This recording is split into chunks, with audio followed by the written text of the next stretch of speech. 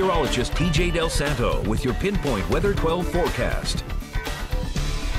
We've got lots of clouds, but still some sunshine out there. Rain, however, will be arriving this afternoon. Let's get a look at live Doppler radar.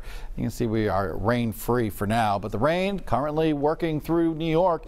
It's almost into western New England, but it's going to take a little while for it to get here. I'm thinking the first showers arrive around noontime, but a more widespread rain arrives after 3 p.m. Threat tracker for today, low chance of severe weather. This is just more of a nuisance rain.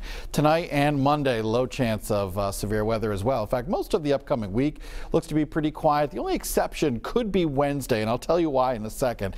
Here's a live look at Newport Harbor. We've got sunshine here, temperature of 52, wind from the south at 15 miles an hour, gusting to 29. We'll have a gusty wind throughout much of the day and actually through the night. We've got clouds and sunshine in Providence, 56 degrees with a wind from the south at 13, 59 in Taunton, 53 in Westerly, out on Block Island, 52 degrees. Here's the temperature in Smithfield, 61 already.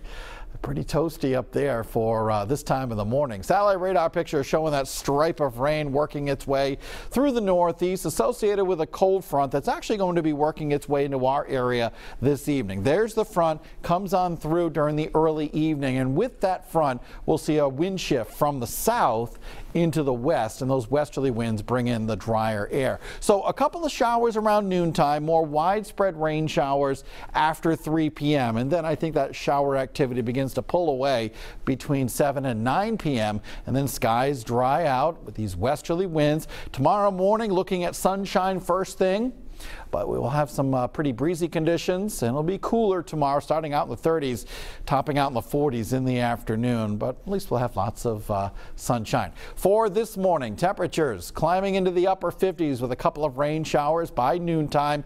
Let's pinpoint the afternoon for you. I'm expecting widespread showers after 3 p.m. 51 in Newport this afternoon, 54 in Little Compton and Tiverton. Now, these temperatures will be lower than the morning temperatures. Temperatures topping out in the upper 50s this morning and then falling back through the afternoon. 54 in Woonsocket, 55 in Providence, Fall River, and New Bedford in the mid-50s with rain showers likely. Here's a 7-day forecast. Let's go through this. Now, we've got the showers today. On Monday, it's going to be a little bit cooler, but we'll start off with sunshine. Those temperatures in the mid-30s to start the day. Mid to upper 40s during the afternoon, and pretty breezy as well. So feel like temperatures tomorrow likely in the 30s. You may want to plan for that if you're planning on being out of doors. Tuesday, less wind, but we'll have sunshine, upper 40s on Wednesday. This is something that we've been tracking for the last few days. An ocean storm. Originally, it was looking like it was going to impact us. Then it looked like it was going to be working its way away from us. Now it looks like it will have an impact on us in the form of some rain showers, maybe some gusty winds, but the bulk of the storm looks like it should remain off to our south and east.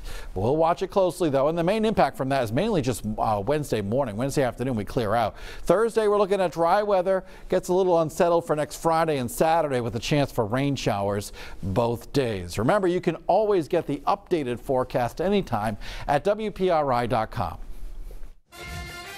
Now, Eyewitness Sports with Ruthie Polinsky.